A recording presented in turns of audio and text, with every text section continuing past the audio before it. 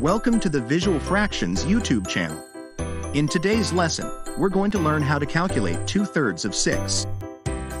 In the problem, 2/3 of 6, we're trying to find a fraction of 6. Since we're only taking a part of it, we know our answer will be less than 6. The word of in mathematics typically means to multiply, so we rewrite our problem as multiplication, 2/3 times 6. To simplify the calculation, we first convert our whole number into fraction form, writing 6 as 6/1.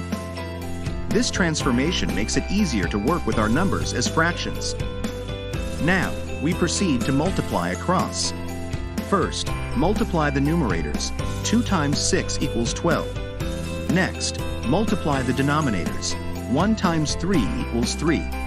We now have a new fraction, 12/3. To find the final answer, divide the numerator by the denominator. So, 12 divided by 3 equals 4. And there you have it.